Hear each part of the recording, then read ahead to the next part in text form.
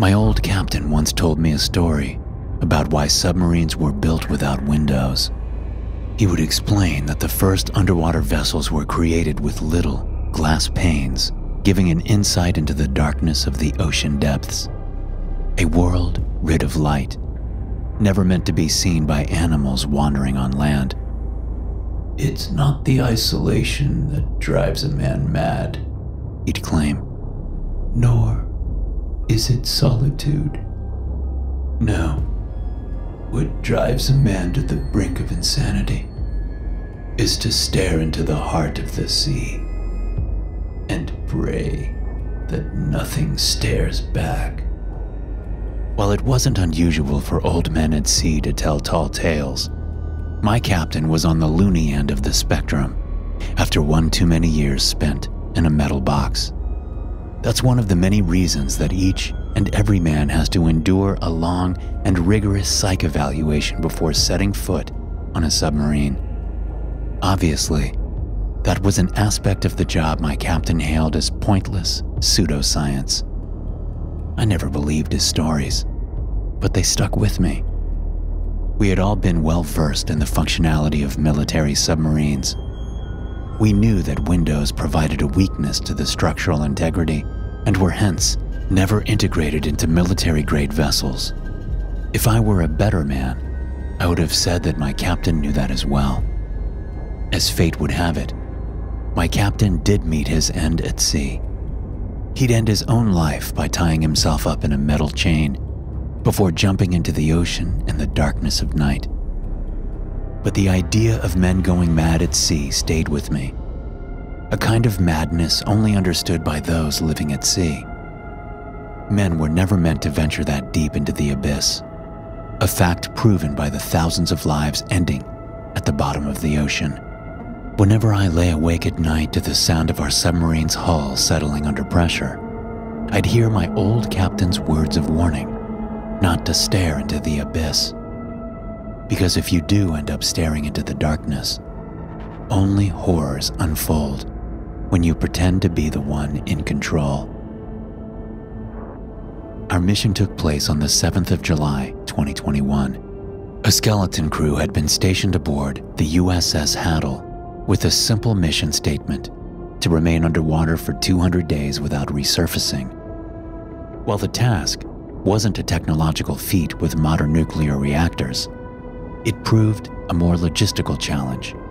Food supplies, mental stability during prolonged bouts without sunlight, and fresh air. How long could we stay in the depths before shattering our minds? Not many volunteered for such a mission, but the pay was great, and we weren't expected to face any real dangers during our tenure at sea.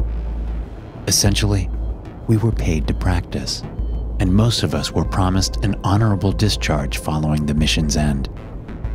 Alas, most of our crew would never again feel the touch of the sun upon their skin, nor let their lungs fill with fresh air.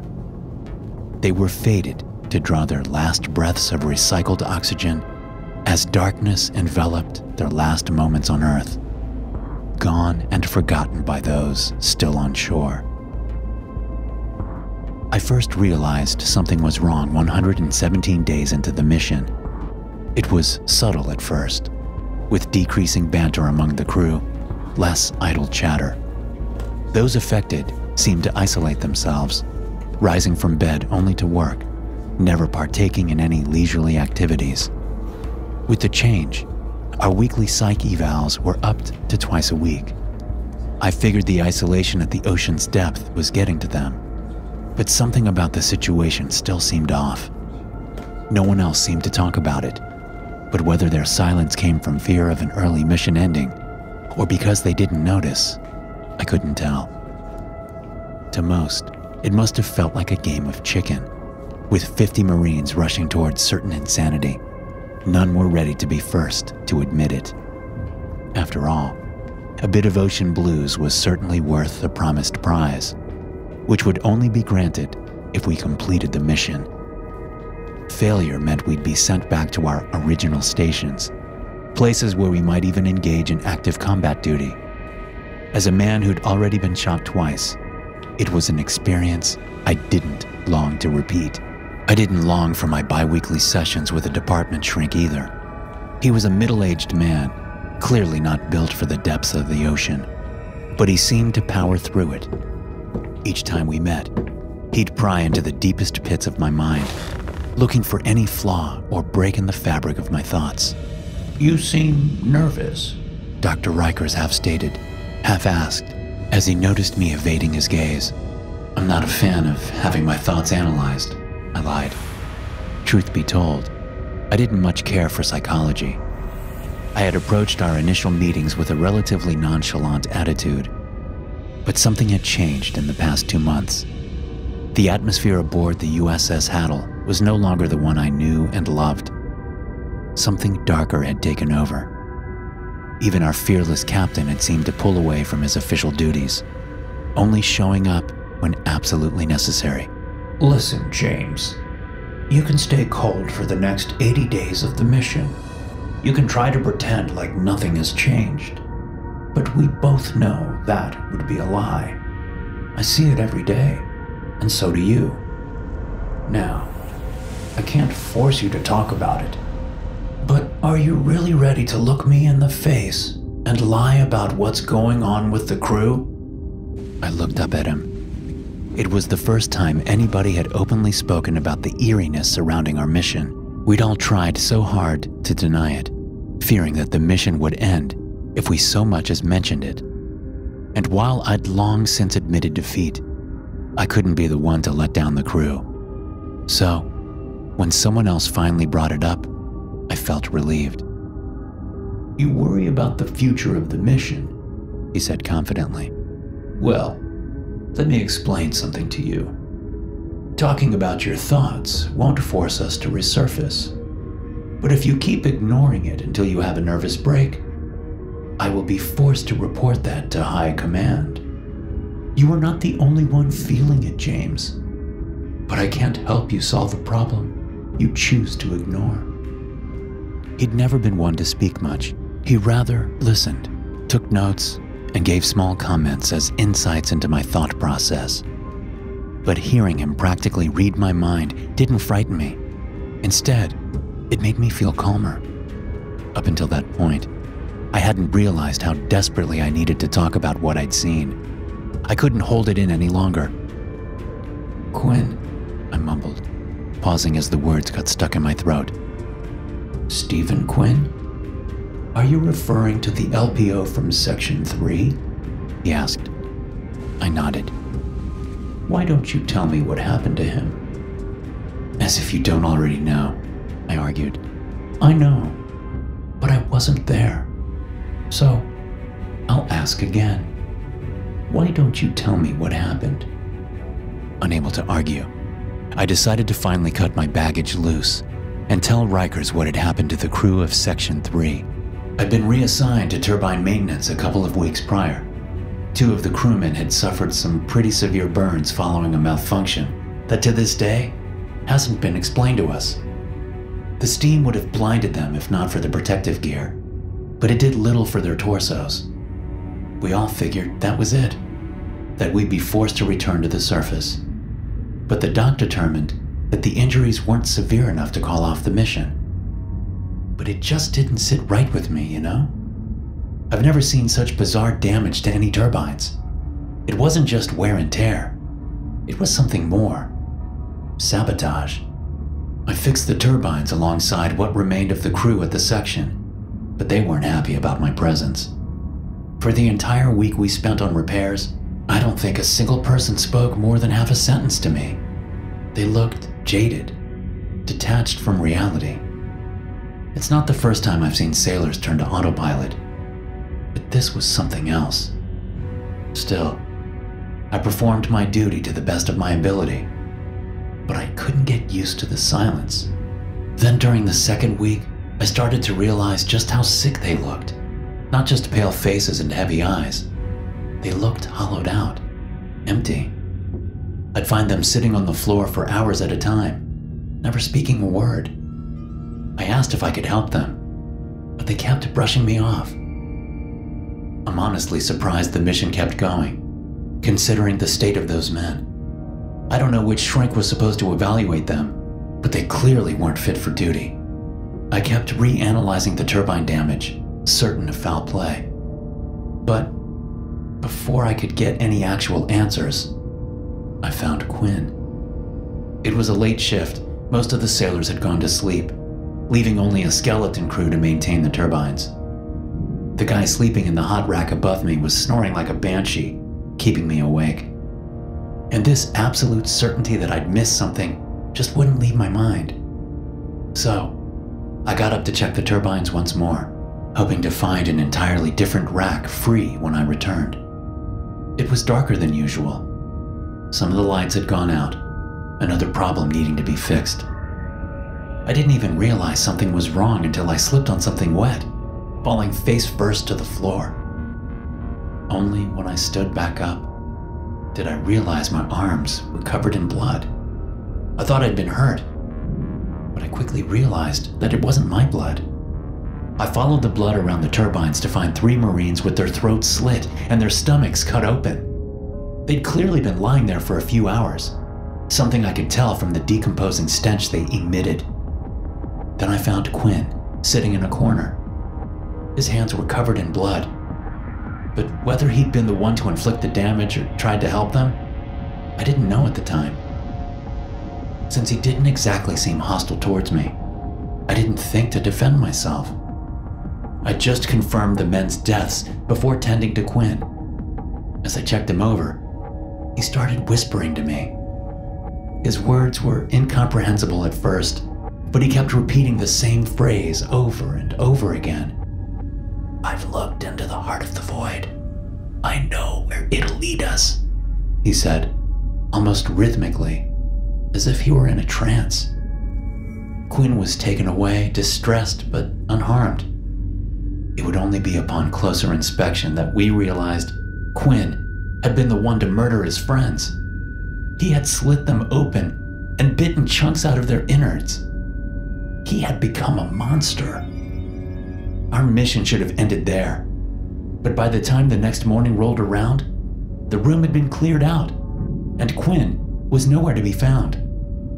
Most of our crew never even realized what had happened, besides noticing some of the other crew missing. But since the captain had essentially blocked off the control room to all save a few members of his elite, people figured they'd been transferred. But I knew the truth. "Why didn't you tell anyone?"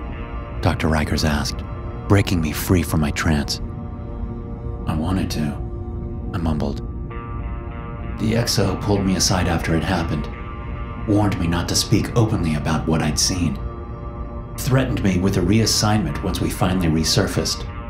Very vaguely, of course, but we both knew what he meant. "Still, you're telling me now?" he continued asking. "Yeah, I suppose I am." I couldn't quite explain the impulse I had to tell Rikers the truth, but my gut was ordering me to do so, as if I knew he could help us. "I'm glad you trusted me," he said. "And you're right. Something is happening to the crew aboard this submarine. We have to convince the captain to resurface." "He doesn't seem exactly interested in talking to the crew," I said. "He's been locked in the control room with his team for the past 3 days." "If he refuses to listen, there are other options," Riker started. "But we need..." He was cut off by a loud, metallic clank reverberating through the ship, as if the hull had suddenly caved in from the enormous pressure outside. "Did you hear that?" I asked. He nodded, not able to respond before the all-too-familiar sound of a bursting pipe echoed through the vessel. Alarms started blaring, calling all men to their posts. "Stay here," I ordered as I jumped out of my seat and rushed in the direction of the sound. On the way, I ran into another LPO working maintenance on the torpedo tubes, a younger man by the name of Thompson. He seemed relieved to see me, practically begging me to come with him. "What the hell happened?" I asked. "I don't fucking know. I've tried reaching the navigation crew in the cockpit. We're not getting through on any comms," he explained. "The captain is in there with them." The burst pipe was located at the main engine in the back of the submarine. Should it suffer a significant amount of damage, we'd be at the full mercy of the ocean's vast depths. 2 other crewmen joined us by the time we reached the door to the engine room. It had been closed off, and to our luck, it was locked. "Where is everyone?" I asked, expecting at least a dozen men to aid us. They should have been here already. Half my team has been missing for 2 days already, locked away in the fucking control room," Thompson explained. We finally were able to pry the door open, allowing 3 feet of water to flow into the rest of the submarine. Within the engine room, we found 4 sailors just standing there, staring at the burst pipes shooting out water. "Hey, what are you doing?" Thompson asked, more confused than angry. But they didn't respond. They just stood there and stared, waiting for the room to fill up and drown them. "Move them out of the way," I ordered as I went to work on the breach. The damage wasn't too extensive, but it couldn't be fully repaired without resurfacing. Still, we managed to stop the leak, which would at least buy us some time. As the last drop of water emerged from the busted pipe, I felt my ears pop. Only then did it dawn on me what had caused the damage, and why a group of our crew had locked themselves inside the cockpit and control room. "We're diving," I said. "What?" Thompson asked. "They're trying to drown the sub," I explained. "They're going to keep descending until the submarine breaks under the pressure. We have to get to the captain now." "What about these guys?" he asked, gesturing to the catatonic Marines sitting on the floor. "Tie them up.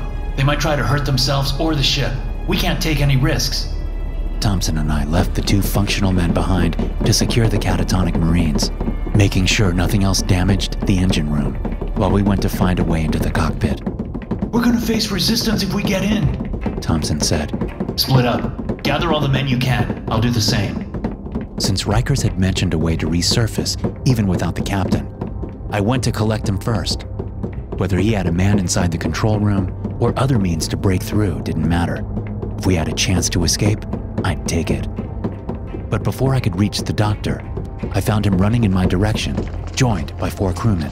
"Figured we could use some help," he said. They all looked worn down on the brink of collapse, but at least they weren't catatonic, meaning they had some usefulness left in them. "So, what's the plan?" I asked. "I've been authorized by High Command to abort the mission, given a psychological decompensation of the crew on board. Worst case scenario, if the captain won't cooperate, we'll initiate remote control of the vessel." "How?" "I just need to make contact with the surface, but I can only do that from the control room." "Let's get there then." As we made our way towards the door, we could feel the increase in pressure. While we were kept safe from the excessive weight of the ocean outside, with each foot descended into its depth, the hull of the submarine would endure stress beyond its structural integrity.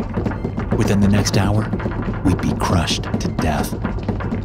The doors to the control room, sonar room, and cockpit had all been sealed off.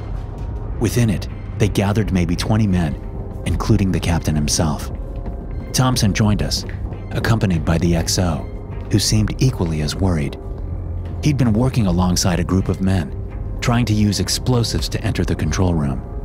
In his hands, he held a modified warhead. Its damaging capabilities had been greatly reduced, too weak to damage the hull, but enough to blow the hinges off the door. "Stay back! I'll plan it," Thompson said. "Let's not risk our XO's life. If the captain is incapacitated, we need a new leader." We went to another room and waited for Thompson's signal. Within a minute, he had the bomb set up, primed it, and ran back towards us. He threw himself into the room just as we closed the door, feeling the pressure of the explosion within. It was exceptionally loud, and despite the door's protection, we still felt the heat. Black smoke poured out as we opened the door, clearing quickly, but leaving behind a misty atmosphere. "Let's go!" Thompson ordered. We rushed through the smoke, barging into the control room. While we were ready for a fight, we all prayed not having to wound or kill the men that had been our friends and brothers only days prior. Something had broken their minds, but it didn't mean they couldn't be fixed. But what we met inside were not men prepared to fight, but a horrific nightmare to drive us nearer to the brink of insanity. "What in God's name have they done?" Rikers asked. Before us lay the mutilated corpses of a dozen sailors, each of them with their throats cut and various wounds to their abdomens and chests. The entirety of the floor had been painted red in blood, with chunks of guts strewn across it. We were frozen by the sight, but the creaking of the breaking hull quickly brought us back to attention. A time for morning would come, but first we had to act. We have to get to the cockpit, Thompson said. I'll stick with the dock. Try to regain contact with the surface, I said. Once again, we split up into two groups. Thompson quickly led the charge up into the cockpit alongside the XO and a handful of Marines, while the rest of us took care of the control room. But no sooner had we entered before 3 gunshots shot through the silence. Dr. Rikers fell to the ground clutching his leg, while another sailor fell dead from a gunshot wound to his head. The rest of us dove for cover, none of us having had access to the gun locker. All the while, the shots continued, shooting wildly around the room. Rikers, are you okay? I screamed over the hail of gunfire. I'm not sure. There's a lot of blood, He said in shock. Even through his clothing, I could tell they hit his femoral artery. If we didn't get him help quickly, he'd be dead in minutes. The sound of bullets was quickly replaced by the repeated clicks of an empty mag, pummeling the room into an awkward silence. With that, we stormed inside, quickly pinning the deluded man to the ground. There were 3 other Marines sitting around the room with various self-inflicted wounds. While they were in no condition to fight back, their presence sent shivers down my spine. The void is waiting. It's time to join the abyss. Look into its eyes. They mumbled silently. I turned back to Rikers, whose face had gone pale, sitting in a pool of his own blood. It was clear he wasn't going to make it, a fact he himself knew. Come on, Doc. We gotta fix you up. 7-3 orange. He mumbled in response. Dawn, sunrise. What? High command. Tell them. He tried to say, but his voice was fading quickly. 7-3. His voice faded for the last time, before his eyes went blank. Hey, come on! I yelled. Fuck! 7-3 Orange Dawn Sunrise. One of the men repeated. I got it. Go check on Thompson and the XO. We'll grieve later. I climbed into the small cockpit to find Thompson standing over our XO's dead body. He'd been stabbed in the chest, perfectly aimed between his ribs. In one of the chairs next to them sat the captain, catatonic with a stab wound to his neck.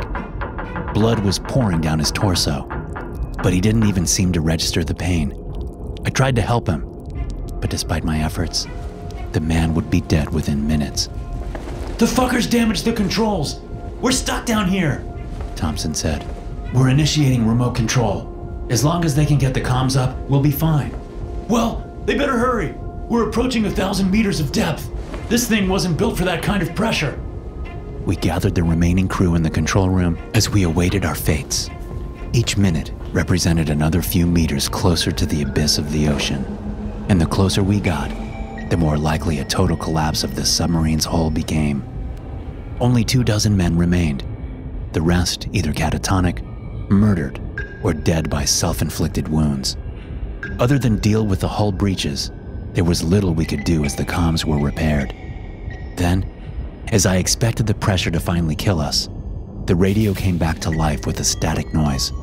This is USS Hattle. We're requesting immediate assistance. Please respond. The radio operator yelled into the radio. We hear you loud and clear, USS Hattle. We're initiating remote control. Code 7-3 Orange Dawn Sunrise. Copy that. Without further questioning, the team on the surface took control of the sub. I almost fell to the ground as it halted in its dive, quickly reversing directions towards the surface. All we could do while we waited was to gather the remaining survivors and treat the wounded. But as we got closer to the surface, I didn't feel relieved to be leaving. I felt sad, homesick. I thought the feeling would vanish as I got back home, but it never did. Even after 3 months on land, I just kept longing for the darkness of the ocean depths, dreaming of its embrace. Only now do I understand what these Marines had seen and felt down in the darkness. It's not something I can explain. It's something I have to show you. Lucky for me, I'm scheduled to board another sub in just a few weeks, one filled with men ignorant to the beauty of the abyss. I am looking forward to showing them what the sea can offer. Thanks for listening. If you enjoy these stories, be sure to subscribe to the podcast and check out some more of my episodes here.